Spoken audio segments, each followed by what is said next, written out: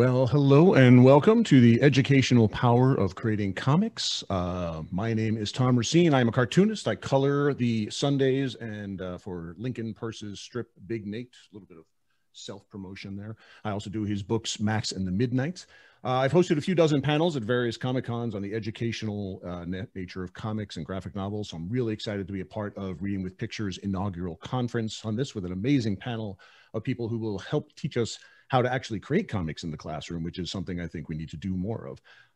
It is part of Reading with Pictures teaching virtual event. It's a nonprofit organization dedicated to supporting and promoting the use of comics and graphic novels in education. And my panelists here today are Michael Bitz, Kerry Freedman, Cathy G Johnson, and Kristina Maldonado Badhand. And I will have each of you introduce yourself a little bit, just a quick little bio, give me your elevator pitch on what you do. And we'll start with Michael. Tell us a little bit about yourself. Okay, thanks, Tom, and thanks everybody for being a part of this panel, and thank you to Reading with Pictures for setting this up.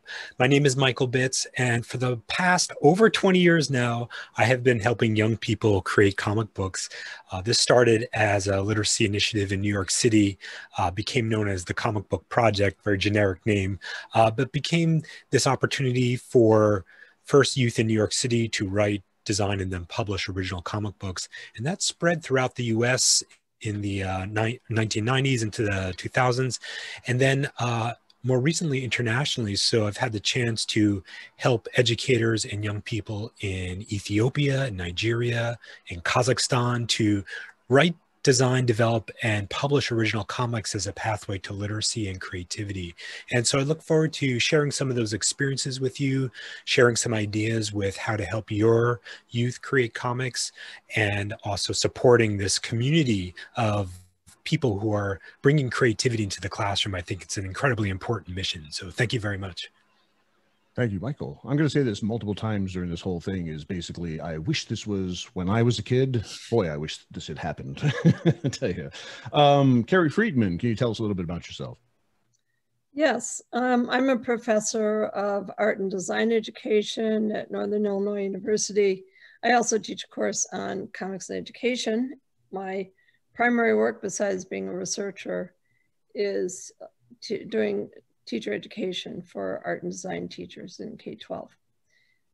So I'm part of what I do is help teachers use comics in the classroom in art education environments of different sorts. Excellent. And I'm really excited to be here again. I love these Reading with Pictures panels, and thanks everyone for joining. I'm also the Vice President of Academics for Reading with Pictures, I should mention. Little insider information. I like that. Mm-hmm. Cathy G Johnson, who has the possibly coolest background with the most comics. Can you tell us a little bit about yourself? Oh, thank you, Tom. My name is Cathy G Johnson. I am a cartoonist, printmaker, and educator. My latest graphic novel is called The Breakaways. It's for middle grade students.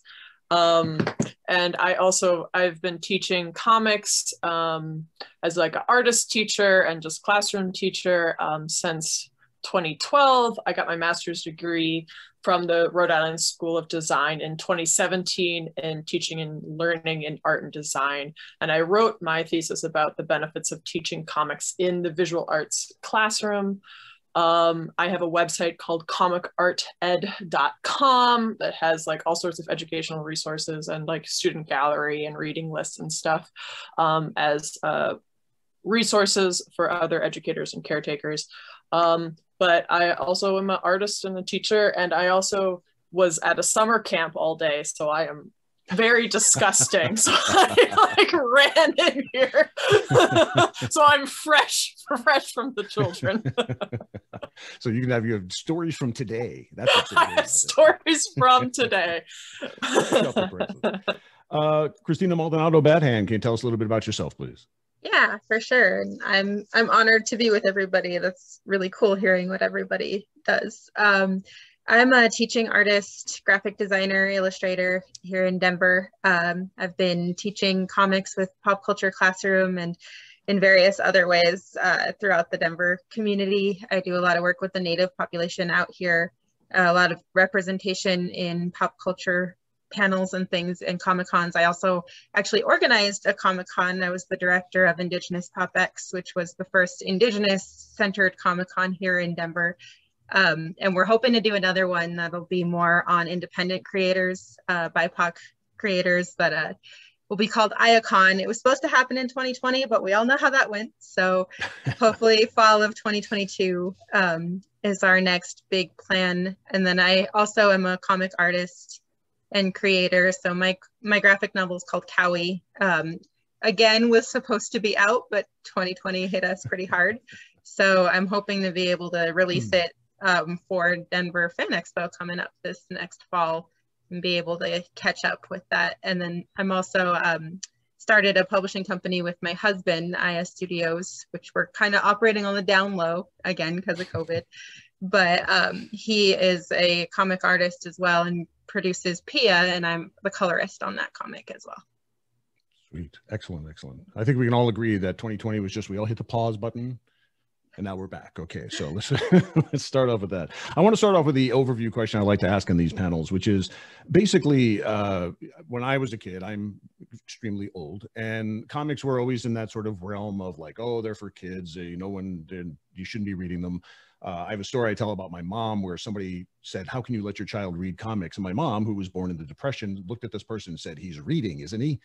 And I always have loved that. I thought that was very ahead of her time for that, which was nice. And I love that this is happening. But I wanted to ask sort of each of you, why do you think comics in general is a strong educational tool for kids? And then we'll get into the creation of comics, which is kind of a slightly different concept. But let's go ahead and start with Michael. Why do you think comics should be taught, and why? And did you have like a particularly aha moment of like working with a kid, or when you were reading graphic novels or comics and realized they had potential? So Michael? Well, I have to say, it's of course a great question, something that's been in the journals and in the news for the last 20 years now, comics and education. I have to say that I entered this space much more as an educator than a comics professional. I'm very much an outsider to the comics world. I always love reading new comics and meeting new people and new comics creators. From my perspective, the opportunity for young people to get involved in a sequential visual narrative, one that can really support their reading and their comprehension skills. It's so fascinating when you look at a children's book, and I think Kerry is probably on the same lines with this kind of thing. You know, if you look at an Eric Carle book, you know, brown bear, what do you see? You can never imagine that book without pictures. It would be totally ridiculous. And what young child would ever want to look at that? But for some reason, as kids get older in school, we start to take the pictures away, and there's not a very good rationale for doing that. The visual image is very powerful. Of course, it tells a huge amount of part of the story, but also, you know, there's a real tie-in to traditional literacy, like reading words, and visual literacy. You know, when you see the word cat, you immediately picture a cat in your mind. There's a visual image associated with this. And educational theorists will go back to, you know, Jean Piaget in the 19th century, who identified these connections that young people form. So a lot of times in school, we kind of work against this natural affinity for the visual image. And that's what comics is really all about. So in my experience, is really all been about kids creating comics. I'm not the best to answer about, you know, why graphic novels specifically in the classroom, but this whole world of comics is such an opportunity for learning and creativity and exploration. So I've seen so much power there, and I know that everybody else will talk about that as well. Kerry, let's turn to you from an educational standpoint. Why do you think comics are a good teaching tool for kids? I'm going to apologize for my voice because I'm just coming off strep throat, so it's a bit rough. So I'll do my best I can. I didn't get sick for the entire time we had masks on. I take my mask off the first day, I pick up strep throat. So there you go.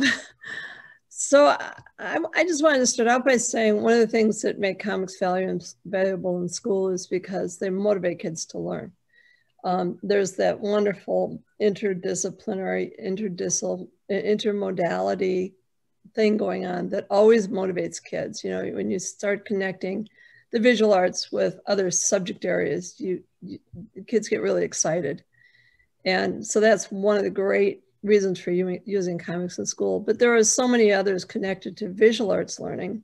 I know other people will be talking about, you know, the textual or narrative quality of comics and how that is an advantage for kids. But let me just say some things about the visual arts skills and concepts that kids learn. When creating sequential art, students learn all of the same things that they learn whenever they're making any kind of two-dimensional art.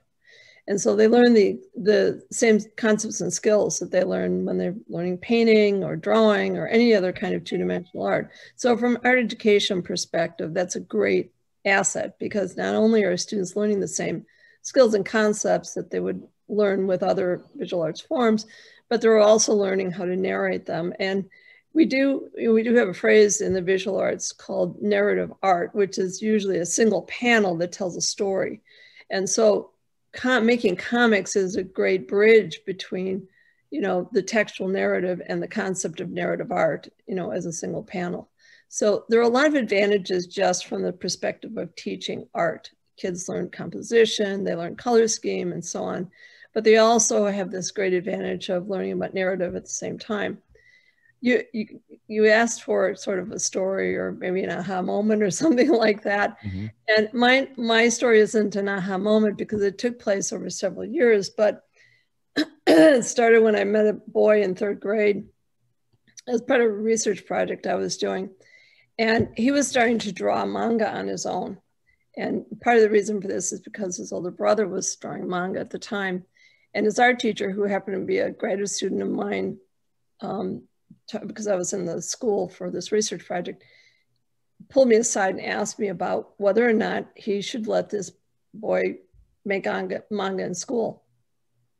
And the boy was so invested in manga at the time. He didn't want to do his other assignments. He just wanted to draw manga. And he was kind of struggling through it on his own. And so I talked to my student, who, of course, you know, because I'm a visual culture person, my art education program is invested heavily in visual culture. You know, I, of course, said, well, yes, yes, comics should be in school. Absolutely, no question. So he continued to work with this boy and helped him develop his skills, hone his skills. And when the boy went to junior high school, just coincidentally, that teacher also had been my student previously. And she contacted me and said, you know, do you want to come and take a look at this boy's work? He's still drawing manga. So I went over to the junior high school and took a look at his work, and he had become, his artwork had become really sophisticated. He was using these incredible color schemes. It was clear that he was developing his own characters and own storylines. And, you know, I think his work would, you know, really high level for a junior high school student. And so she spoke to me about what to do about this young man and in terms of his work. And since he was learning so much from the work that he was doing in manga, I said, you know, go ahead and let him do it. Just try to, you know, he's learning in part autodidactically. So see if you can help him with that, but also try to expand his horizons a little bit, which I understand she did. And then very strangely, by the time he got to high school art, his art teacher was also a student of mine. And she had spoken, because she was friends with the junior high school teacher, they had spoken together about this boy. And the junior high school teacher said, you know, Kerry actually met him in 3rd grade on a research project. You might want to just get a hold of her. And so she contacted me and I went over to the school, and he was doing the most incredible, surrealistic, large scale paintings, just unbelievable stuff.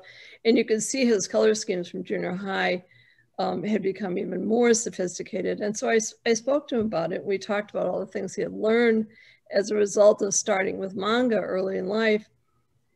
And I said, so what do you want to do, you know, when you graduate? And he said, I want to become a professional artist. And the next thing I knew, just some months after that, is that he had been accepted to the Chicago School of the Art Institute with a scholarship. And he's now a practicing artist. So there wasn't an aha moment but I learned a lot from talking to that young man and the many other students I've talked to about creating comics over the years. But he was the thing, probably more than anything else, that motivated me to create my comics and education class for graduate students, meaning teachers who are in service, particularly who didn't know anything about comics. And a lot of my students are like that. They just don't know about comics. They don't know how to guide students who want to do comics. That was one of the biggest issues that came out in my conversations with the teachers, because I had them as undergrads, and we don't have time as in undergraduate teacher education programs to spend a lot of time on comics per se, which I am changing in our own program. So we need to do more of that. And I really think we've talked a lot about this in Reading with Pictures lately, about communicating with teachers in terms of just guiding students to learn both the narrative and the visual aspects of creating comics. So that's. Well, I like how this is a whole tree. It starts with you, goes to other teachers, brings down to kids. I mean, that's brilliant. I love that. Turning to Kristina, because we talked a little bit before we recorded here, and I want to talk to the two artists, Cathy and you, but Kristina, you actually had said something that I wanted to bring up is, I used to draw all the time when I was learning. It just kind of helped me. My mind was occupied here, but I could still listen and take notes. And I did better in those classes where teachers weren't sort of like breathing down my neck about drawing Thor all the time.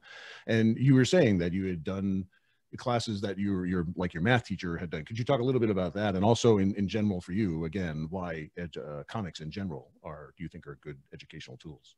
Yeah, definitely. So the only classes I've ever gotten good grades in math was actually a teacher in middle school who my pre-algebra class geared a lot of my assignments to being more visual and artistic, and actually got an A. Never gotten an A in pre-algebra before. And then in high school, I had a geometry teacher who started giving me sacred geometry and letting me do more of the art side of things, because I was always drawing in their class. I was always doing practicing eyes and mouths and noses and things, trying to get better at different things. And I think for me, like, really, I guess kind of the same, not really an aha moment, but like a combination of experiences growing up. I'm definitely a nerd. I always have been. And when I was actually really little, I didn't know how to read. Like, for some reason, it kind of fell through the cracks. People didn't realize that I couldn't read because I was so imaginative, and I was really good at telling stories. So I actually did not learn how to read until I was 10 years old. And people just did not realize that I just didn't know how to read. And I was constantly looking at comics, and comics actually really helped me start reading and get over my dyslexia. I had dyslexia until, well, and I still kind of do, especially with numbers, but with when I was in like 3rd grade, they did a reading test on me and realized I like could not read a sentence to save my life. Basically, it's just, I knew all the comics because I could read the panels and I could tell what was happening that way, and I could tell people like amazing stories and stuff. So it just kind of fell through the cracks. But as a artist, I just kind of kept following comics and just loved the stories. I felt a lot of connection with them. I saw a lot of good representation, particularly in Marvel comics. Marvel fangirl. Wolverine became my favorite superhero because of an issue where he fights Inchagula, which is actually a sea monster from my tribe. So I was like, that is awesome. And I started reading ElfQuest really early, which on reflecting now, I'm like, okay, maybe, an 8-year-old probably should not have been reading ElfQuest, but it led to some really amazing things now. And I actually started teaching comics because when I went to school at the Art Institute of Colorado here, and they started doing Denver Comic-Con, and I volunteered for a day because, you volunteer for a day, you get 2 tickets for the whole con, or however many days you volunteer. And I went to help out in the kids corral, and I'd actually never really been a kid person at that point. Like, now I love kids, but at that point I didn't understand why they liked me. I felt very socially awkward around them. I went to volunteer in kids corral, and my other volunteer left me. He went to the bathroom and never came back. So I had 25 5-year-olds, all of them wanting to draw different superheroes. And I was like totally trial by fire, but I ended up doing really well and having them help me draw different characters, and they were like my little assistants. And Pop Culture Classroom saw that, and they actually asked if I wanted to start teaching in their after school program. And then it just kind of went from there. I just started helping out with them and doing their curriculum, the artist side of things. And then it just kind of snowballed into what I do now. But I think just I was one of those students, you know, where comics actually really helped me. And like the art side of stuff really helped me. So I can really relate to a lot of the things I see in other students where I'm like, oh yeah, I totally love anime. Of course, now I feel kind of old because a lot of the anime that I recommend, I'm like, that's 20 years old.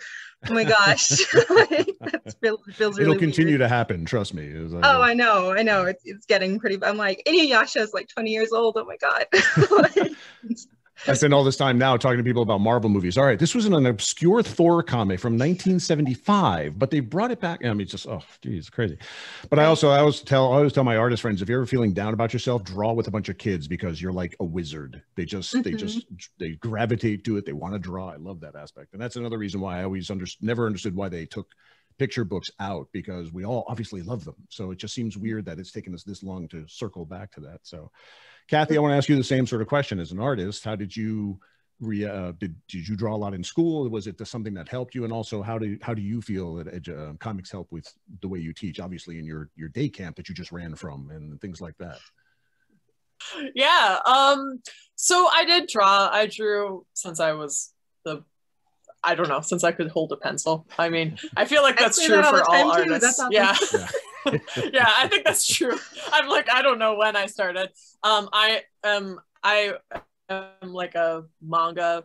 I was like a manga teen. I have like the very first issue of Sailor Moon that got published in a floppy in 1997. Like I feel like I was just waiting for it to show up. I don't know, but I don't know how much I always took art classes. I got A's in all my classes. But I always took every art class I could. And then I went to an art magnet high school in Minnesota, which was fun. And then I self-published comic book zines as a kid. And I would sell them to the local comic shop. Wow, and then they would sell them for me. Yeah. And then, what I really liked is that you could make it yourself and you could share it with other people, and it was very simple. And that's still something that to this day attracts me to the medium. Just like I can draw it, I can Xerox it, and I can give it to my friend. And there's like an immediacy. And when you teach zine making to a teen, you can see the like light up because it's just such an amazing thing. But so I actually got my start teaching. Now I'm like an art teacher. I teach all sorts of stuff, but I got my start teaching by a friend being like, hey, can you help me out? Do you want to help me out? I know you are a cartoonist. Do you want to help me at this library? I'm doing a workshop. I'm doing a comic book workshop. And I was like, just like Kristina said, I was like, I'm not a kid person. I don't know. And then it's amazing. What's wonderful is like the purity of their ideas, the purity of their excitement, and like what makes making comics so fun and amazing is that it's not about, in a lot of art, because I'm an art teacher basically, so like in so many art forms, so many kids are just like, I can't draw, I'm not an artist. But with comics, it's like, it doesn't matter what it looks like, it just has to be fun. When people look at it, they want to have a good time. Like, because we all agree that Peanuts is like incredible draftsmanship, but if he drew Charlie Brown in like a fine art course, do you think Charlie Brown would have, like the first Charlie Brown would have gotten an A? Probably not. But it's like there's so much joy in it, and I think that's what makes it so wonderful, and why it's so precious in the art classroom, not even just the art classroom, in any classroom, is that if a kid is like, I don't know what to draw, it's like, well, now you can write. Go ahead, write. What would be fun to write? And then they start writing, and then they're like, oh, I have this idea for what this alien should look like. And I'm like, go ahead and draw the alien. I don't care what you do, as long as they naturally want to go back and forth between the visual and the verbal. And so it just like, it like is beautiful and it snowballs, and I just enjoy goofy chaos. hence the art teacher. Just love, all I want is everyone screaming about aliens. That's like a dream of mine. And just like joy and finding joy in the classroom, just like Cherry was saying, there's just like a lot of joy when it comes to having comic books, and it makes you want to learn. And then I was thinking about the other day, I was like offering some books because I haven't seen my summer kids in 2 years, right? So I was offering some books. I was like, hey, I got a stack of books, because like sometimes kids are having a bad day, they don't want to do something, and I'm like, well, I got a bunch of books, you want to read a book? And she was like, I don't want to read a book. And I was like, wait, last time 2 years ago you read like every book I brought. And she was like, oh, but those are comics. And I was like, I'm so sorry, but you were reading. I hate to break this to you, kid, but I was teaching you. You know, you bring up an interesting point, because one of the things that I love, having seen the webcomic world explode, is that when I was a kid, you've read the comics and they were amazingly drafted, and you'd see Jack Kirby and John Byrne and John Romita. But nowadays, I love the fact that like I always use XKCD as an example of amazingly brilliantly written and stick figures. And I think that makes it so accessible. You have so many examples now of webcomics that go from stick figures to Renaissance art. And that's wonderful, I think, to show kids it doesn't have to be this, it can be this, you know. So I think that's a great thing. Michael, I want to turn to you. Oh, sorry. Go ahead. Okay. Just talking about accessibility, I also like that you just need a pencil and paper. The cheapest things, super available, and you can make amazing stuff. And a 27-inch Cintiq and a thing. Okay, Michael, I want to turn to you in terms of now let's getting to the nitty gritty about actually creating comics. And I'm going to start with you. So what is something, if somebody was very interested in doing this, if somebody was really interested in teaching this, how do they go about it? What are the materials they're going to need? How do you get them to actually start doing this? Give me some insights on that. Okay, I'd like to actually share my screen. That will make it easier to talk about. So here it comes, screen share. Everyone cross their fingers. All right, so I'm going to just use this little PowerPoint as a way of talking about how we help our young people in the comic book project write and design comics. And I love what everybody else was saying, Kristina, Kerry, and Cathy, about the joy of making comics. It has to be fun. It has to be exploratory. It has to be individualized.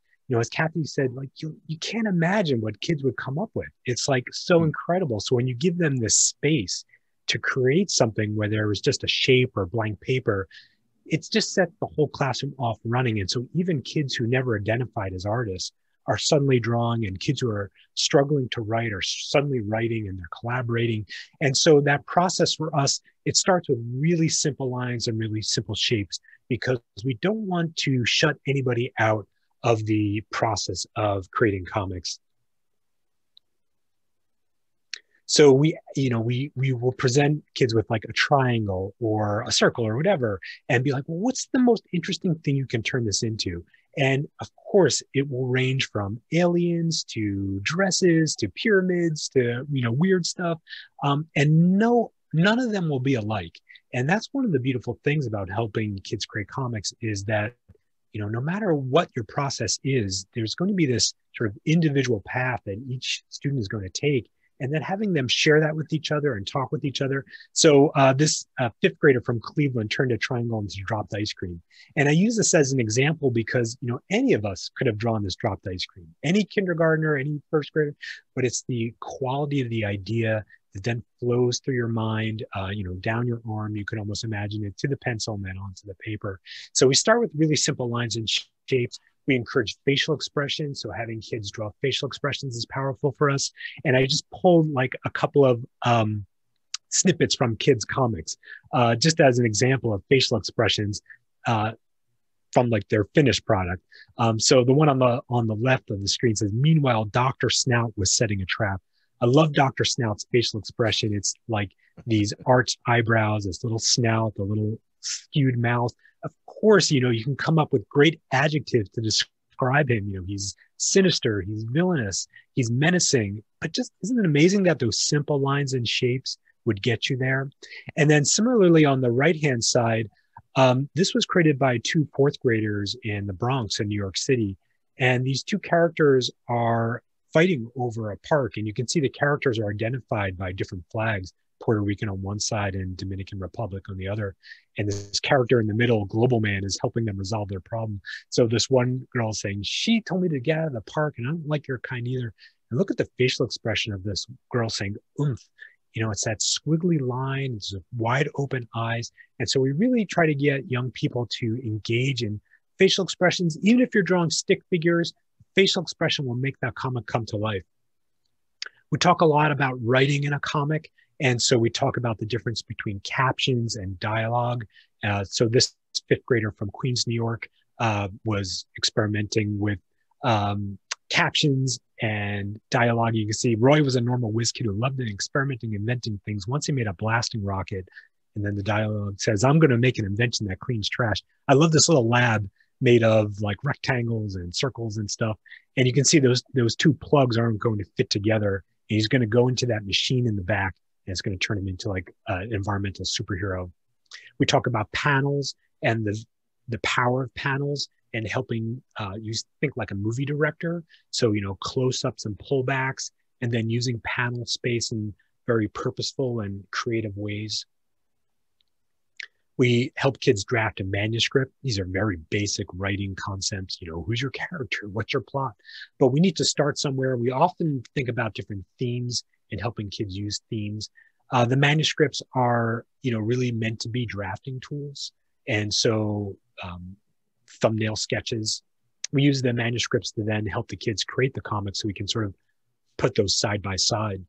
And then once we have these, you know, amazing finished products, we love to publish the student work. This is a publication from Cleveland in, I want to say 2008, I think it was.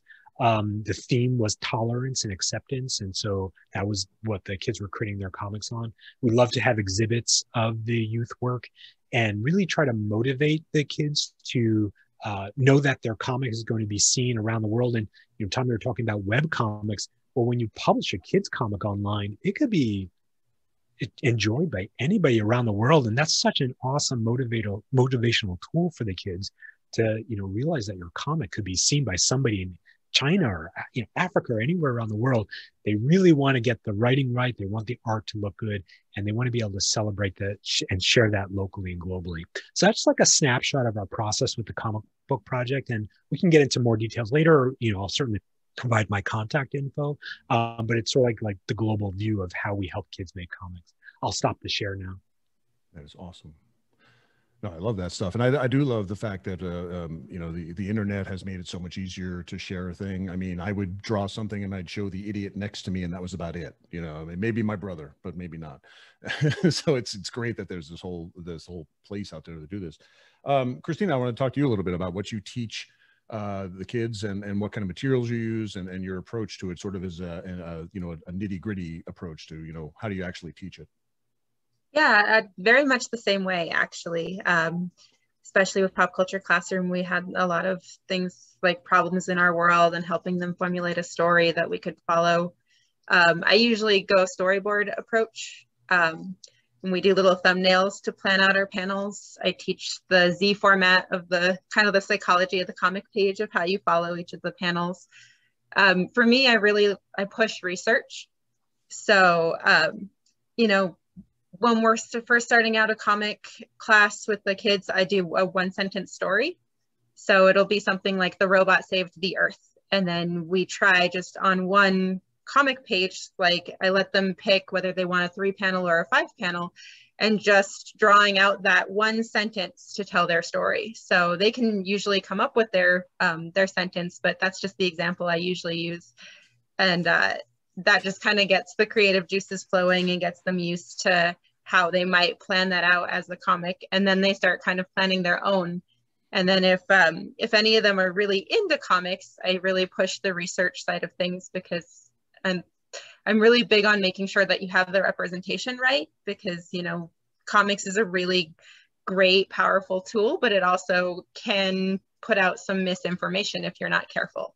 And so I always make sure that they kind of know that if that's something that they want to do a social justice comic, or they want to do something about the problems that they're seeing in their world, if they don't know all their information, you know, comics were a tool for propaganda at some point. So that's kind of the lessons that we usually go over. And I personally, I love the fact that comics are a collaborative medium, because I think that's another thing that you can really cement with teachers is it's not, I mean, you can be a triple threat. I definitely do a lot of that when I self-publish, but it takes you longer. So most of the big comics, you know, you have your inker, you have your penciler, you have your colorist, you have your letterer, you have the publisher, the editors, like it's a group project. And so when I've done classroom publications, we've actually done that. We've kind of assigned different roles. So if we have a student that really, really loves to draw and everybody in the class is like, oh, they need to draw this, then they might be our penciler, and then someone else comes in and does the inks, and somebody comes in and does the colors. And then I had a girl who was really good at spelling do all of our spell check and our editing, and then we actually put it together and published a little comic from their classroom. So they created like a whole coherent comic together, and they all got a chance to go home with that. And usually I keep on my website, I actually keep a little spot where you can message me, because I've actually had that where I had a one-day comic workshop with this one student, and I loved his comic. It was about ninjas. It's actually still on my Instagram. It was just like so cool how he did it. It was one of my first classes, and he actually found me like 5 years later and was like, hey, I'm doing comics and I was wondering if you could connect me to somebody. And I was like, yeah, I know all kinds of people. So I connected to him, and he's actually working in the industry now. So I keep that spot on my website so that I can do that. And I encourage students to kind of reach out. And like you said, there's honestly like, there's not one specific art style for comics. You can do like stick figures, you can do scribbles, you can do silent comics. There's this really great comic that I helped fund on Kickstarter called The Bully's Bully that has like no words, and it's all just facial expressions and tells the whole story that way. And I do a lot of that too when we're doing character studies, is just playing with the eyebrows and the mouth to change their facial expression. It's a really good way of helping kids kind of play around with expression without having to think about the whole face. And then they move forward like and can do that when they start to get more realistic. But we just kind of play with like changing the eyebrows, like eyebrows go up and a smile, or you push them down and they're frowning. Like, so yeah. I even have to explain that to adults sometimes, that wordless comics are still written. You know, I mean, I remember I grew up with Spy versus Spy. There's a story, you know, you had to write the story, but you have to show it with visuals. And I think that's what's amazing. Well, that's great. I'll turn to Cathy for the same question in terms of nitty gritty teaching, materials you might use, and how you actually get the kids involved in this. Yeah, so I sort of focus on like ideation, I would say. I always start out all my comic book workshops, or all my classes start out with just a warm-up drawing game. So like I have them draw monsters, have it be collaborative. I have games called like Monster Roundtable is one. Animal Mashup is kind of a classic, where you get a list of animals and then you number them, and then you roll a d20 and you have to mash up a koala dragon or something like that. That one's also always a classic. But just like encourage students to just be like, hey, this is about, just like get them drawing, get them to not care. Not like, I feel like you can get really bogged down by like, I have to draw good, right? Just be like, hey, I have a game called Object Quick Draw where I put like 10-second timer on my phone, and I'm like, draw a flower, draw a heart, draw, and then they just draw a lot. And then I'm like, see how fast you can draw things that are still recognizable, like hammers or whatever it is. Just get them sort of used to getting loose, getting fast, have it be more about communication than like a good drawing, right? And then we build characters. So I start out with sort of the character model. So like, I'm like, okay, here's a character. Let's think of some stats. Like, what is their name? Where did they live?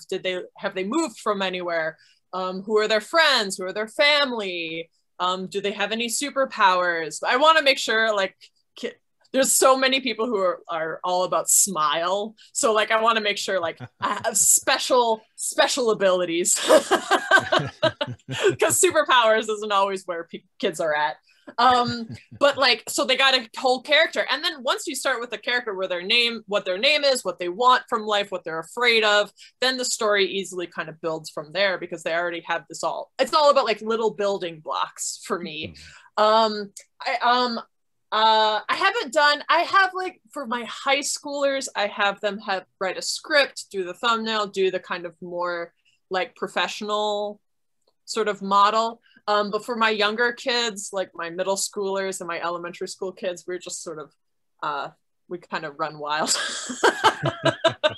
And another thing is even my high schoolers, man, panels are like so annoying to draw. So I actually just like print them off panels. Yeah. Yeah, even a like, 4-panel comic. Here's your panels. That's just easy. Even me, I print them off for myself professionally because they're so annoying to draw. Yeah. But yeah, like I guess as you can see, I'm all about the chaos and like just like having a good time. That's what's really important is just having a good time. Yeah. And then also, just like Michael and Kristina said, printing the book, having a sort of a final anthology, a class anthology where they can share with each other and bring it home and share with their families, bring it to the local public library so everyone else in the community can borrow it. There's something really, that's the magical part, is the publishing part and sharing it. And I think that's like that's the essence of art, right? Is a new method of communication. So anytime I've seen anything of mine in print, it's just that special moment. You're like, oh, look at that. The only thing I was going to throw in before I want to turn to Kerry with a question, but working with Lincoln Peirce on his stuff, he taught me something really simple when he works on his novels. He has this whole thing where he comes up with this. It's somebody wanted, but so. So in other words, this is your person, this is what they want, something stopped them, this is what they did. And I'm like, that's brilliant. It's like, so I use that a lot, and he uses it all the time in his writing. And I'm like, that's a great simplification of how that works. It's even a 4-panel comic. You can do that with a 4-panel comic. Kerry, I wanted to ask you, turning comics to maybe other academic things, working with history class or English or engineering, STEM classes. In my own personal experience, I had a history teacher who really encouraged me to do one of the projects with a lot of comic art in it. And what was great about it is I had to then research the costumes from the time period and all that kind of stuff. It really got me involved in that. I was wondering if you had any suggestions from an academic perspective, working with other classes, having the art teachers or the people, bringing them into this world as well. How would you do that? Yeah, well, actually, I started reading comics when I was in elementary school. I started with Archie, actually. And even when I was reading Archie when I was young, I looked at the art a lot and, became a person in the visual arts. I was in art, gifted and talented programs along the way. And then I became an art teacher first. And so teaching art has always been about learning through the material, learning, how to create through the material. And so the use of material is, and I think the use of material is critically important in comics as well, but I think everyone really needs to understand that you can make comics with any material. It doesn't matter what the material is. I have students who make comics 3-dimensionally. So you can choose whatever material is appropriate for that particular student in that particular storyline, but I hope people aren't feeling limited to the pencil or limited to the software or whatever it is, because you can create comics with anything. I had a student do comics in wet sand, I mean, it really doesn't matter. But what's kind of interesting to me is that all of the things that Kristina and Cathy were talking about, I use in my classes for teachers as well, now that I'm teaching teachers. Those are the exact same procedures that we go through when I help teachers learn how to teach comics and how to guide kids to learn through comics. One of the things that's different is that I focus a lot on helping teachers to understand tacit knowledge. We use tacit knowledge all the time. It's the foundation of art education. Tacit knowledge is the knowledge you can't put into words. And in the visual arts, we use tacit knowledge both visually and kinesthetically. And that's what we try to teach kids. You know, that's one of the things we try to teach kids through art education. It's different from, you know, the interdisciplinary types of knowledge that you were referring to, Tom, but it's a foundation of a lot of knowledge in those other subject areas that people aren't aware of. There is a lot of tacit knowledge involved in, you know, math and science and social studies and so on, and that people don't, that people don't make as important as perhaps it should be. And where folks, including kids, learn about that tacit knowledge often directly is through the visual arts, through art education, and other arts as well, you know, drama and music and so on. So it's that connection that, you know, helping kids understand there is this thing called tacit knowledge, what it feels like, what it looks like, and how to become aware of it is a lot of what art education, the arts education does. And that can help kids grab onto that a little bit better in other subject areas so that they understand, yes, there is this stuff that they're teaching me through numbers or words, but there's also this other thing that is so important for learning and creativity that you can't necessarily put into words or numbers. Michael, I'd like you to weigh in on this in terms of like possibly getting, you know, other teachers involved. And if you're a history teacher and you want to get involved with the art teacher, how do they approach this? Or they want to bring in comics? Or how do art teachers reach out to the other teachers? Do you have any suggestions on that in terms of helping create comics throughout the educational process? Yeah, we had a program in Cleveland in 2006 and 2007 funded by the Cleveland Foundation where art teachers partnered with disciplinary teachers, history, math, and so on. And they wrote their manuscripts and the storyboards, like Kristina had mentioned, in the history class or the science class, and they developed the art in the art class, and it became this really wonderful collaboration between teachers who had never talked to each other before. None of the teachers like, I had never talked to the history teacher before, and the same with the art teacher, and now they were working together in a very collaborative way. And so I think, you know, the medium of comics really lends itself to telling stories, developing characters, as everybody has said, and also doing research, like Kristina mentioned as well, researching this historical character, bringing it to life, putting it in the comic, collaborating with the art teacher. There's a lot of really wonderful pathways there, but schools need to sort of loosen the reins in order to, you know, let that happen. So collaborating periods, co-teaching periods, things like that. Things like that take some support from administration. It's not always easy to do, but there's a lot of power there when it happens. Kristina, I wanted to ask you specifically, working with a native population, you know, getting those stories out, is working with kids on that. Do they see the power of that? Do they see the power of the image? And is just wanted you to weigh in on that. Yeah, well, I've talked a little bit about sequential art just historically anyways, because, you know, with ledger art, with a lot of indigenous peoples actually use sequential art. You look at like hieroglyphics, you look at cave paintings, like all of that is like sequential art is just kind of a way that we've used to tell storytelling for the longest time.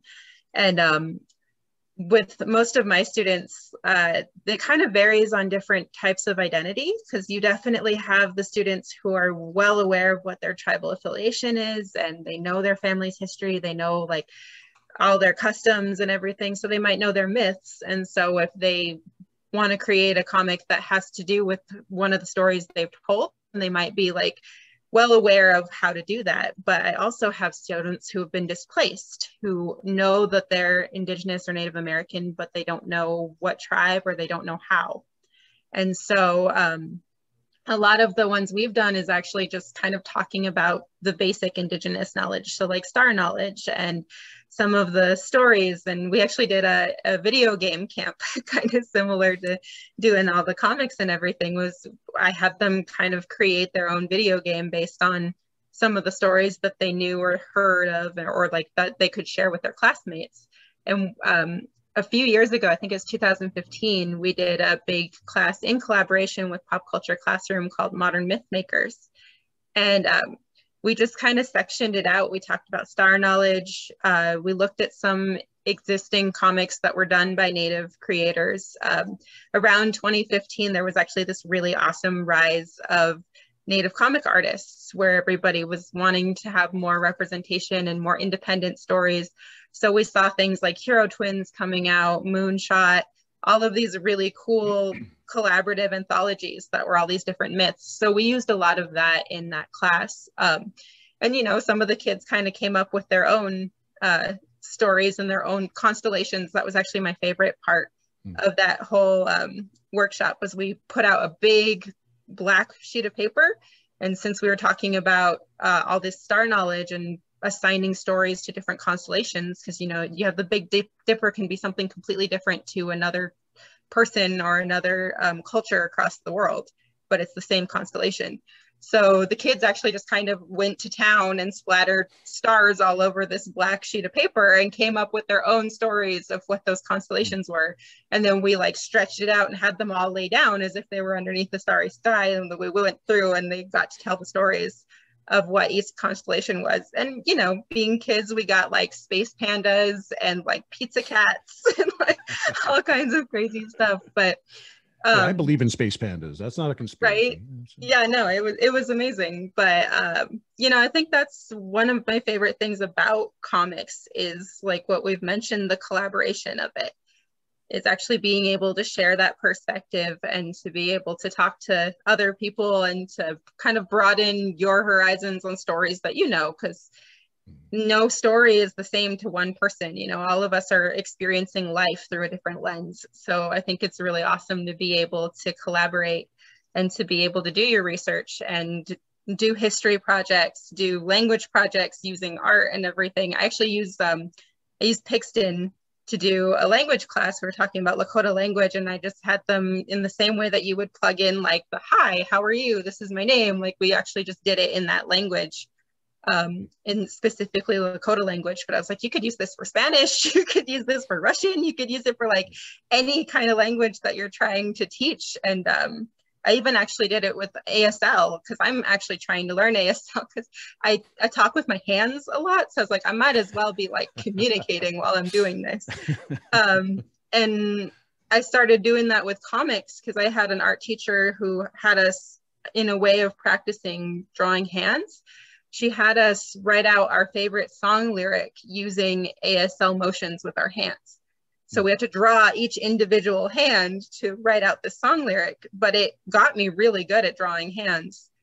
And actually I was like, well, now I know how to sign that part of my favorite song lyric. So like it's kind of killed two birds with one stone. And I think that's like my favorite part of being able to do all these comics is you're learning multiple things on top of learning the art, you know, doing the storytelling, the history, like all of that is kind of sneakily put in there, especially with kids. They don't always like to know that they're learning something. So it's kind of fun later when they reflect and they're like, oh, they totally like, they Mr. Miyagi'd me. Like, you know, now I learned something else there.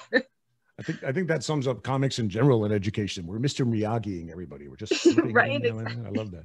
It's also a great way to force artists to learn how to do hands. I love that because we all hate to do that. So that's beautiful. What a great idea. Yeah. I wanted to spend the last few minutes basically talking about resources or books you recommend and things like that. So Kerry, obviously, as a representative of Reading with Pictures, I'm sure there's a ton of resources on this site that you can find out. So you want to talk a little bit about that and anything else you might want to recommend that teachers to get more involved in this?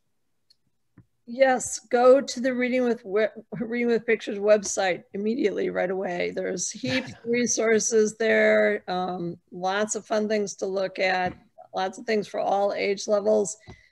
We're just developing right now a database of comics for kids based on grade level, but there are others out there, you know, like Mavericks and so that sort of thing.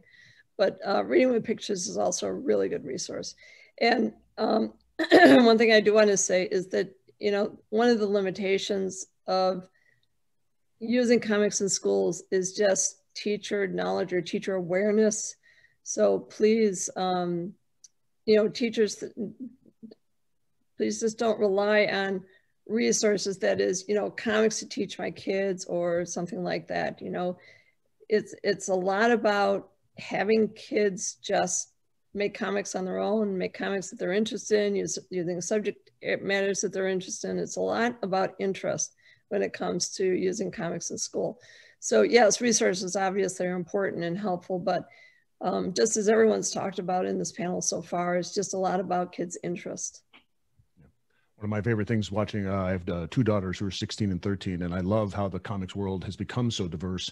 And I can show them a book like March, or I can read David Walker's Frederick Douglass. I mean, all these things are just amazing. Here, read this. This is important. And I love that. I love that this has gone from Spider-Man to here, and I love being able to see all this happen.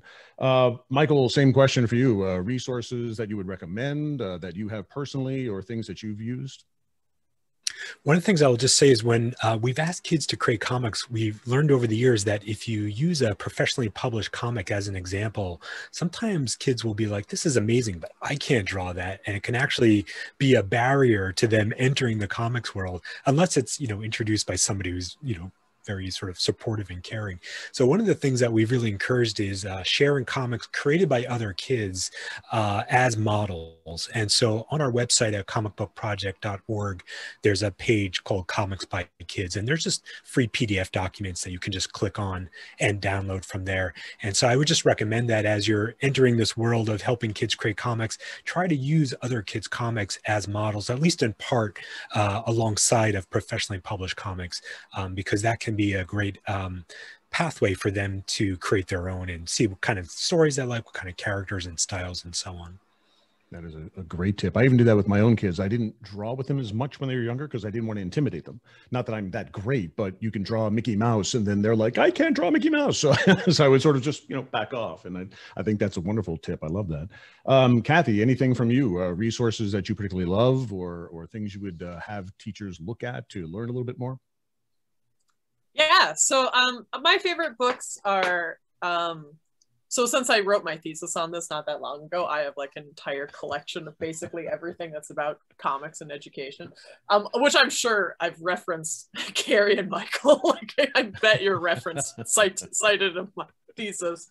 But what I really like, the ones that really come to the surface for me, are the ones by artist teachers, the ones who have art creator perspective first, not like English teacher perspective first. So Ivan Brunetti's cartooning, he sort of talks about his syllabus for a college level class, but you can always find new, you can always, your teachers, you can, what's the word, scaffolding, you can, scaffolding works. I like that. You know what I mean. This one is great. Raina Telgemeier did a Share Your Smile. And this has just different activities, like school stories, just brainstorming stuff.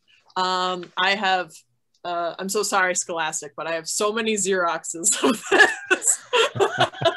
You didn't hear that from us. And then Linda Berry, classic, genius. Syllabus where she talks about just all sorts of different activities. And again, I actually find this one be more directed towards adults because she's generally working with college age kids, but you can always find ways to make it more age appropriate. But again, she, like Linda Berry's work, she's MacArthur genius, but you know, you see the quality of her drawing and it's very accessible. Just like what Michael was saying. And then she has a new one also called Making Comics. Yep, there you go. And I haven't worked with this one as much because it did just recently come out and we are recently coming out of the pandemic. So, but syllabus, I have marked up quite a bit. And those are my favorite because I do like that they're all cartoonists and that their approach is so from an artist perspective.